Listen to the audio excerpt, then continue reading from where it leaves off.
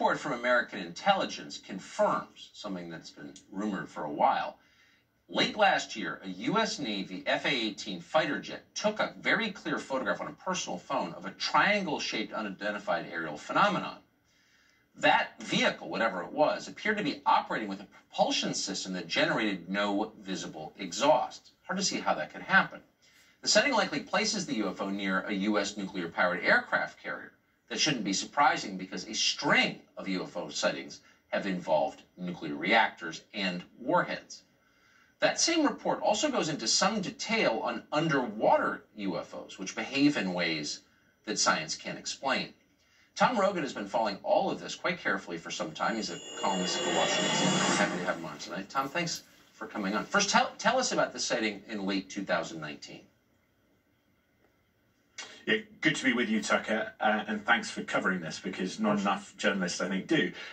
The late 2019 incident essentially involved a U.S. carrier strike group, as with the incident in 2004 and 15, doing its workups on pre-deployment, preparing to go abroad and do the missions that the Navy are assigned.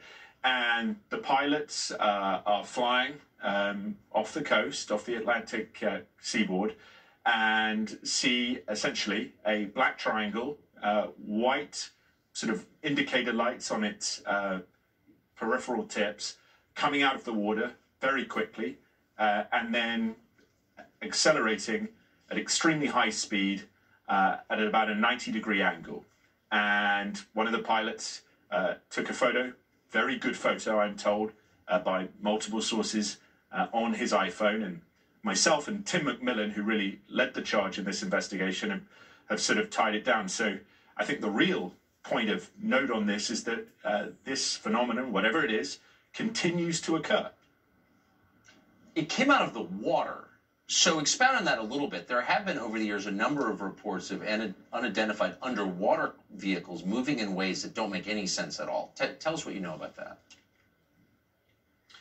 Yeah, this is one of the reasons the Navy is very sensitive about this topic, is because it essentially doesn't want either China or Russia in particular to figure out whatever these vehicles are, because they appear to be intelligently controlled, figure out how they do what they do, because they move at hundreds of knots under the water, or at least they can, and they maneuver in ways that would essentially render a submarine or an aircraft carrier or any, quite frankly, military warship extremely vulnerable to attack. And the capabilities, because of what we understand in terms of friction under the water, right, that these things manifest, and then what they do in the air as well, you know, this is some special stuff, whatever it is.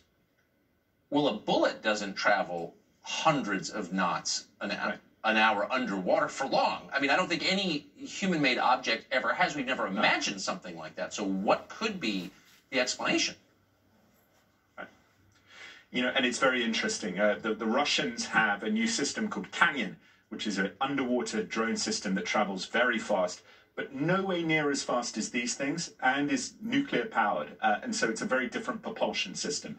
And I think that is the exigent point, that what these things can do in air, underwater, in space, at least in low orbit, are beyond any capability that we can identify with an Earth nation, either in delivery, in platform, something that a military is showing, or is in development. Right. Or has even been conceived of. I mean, let's be honest. This is really out of the realm. Tom, great to see you tonight. Thank you for that report. Right.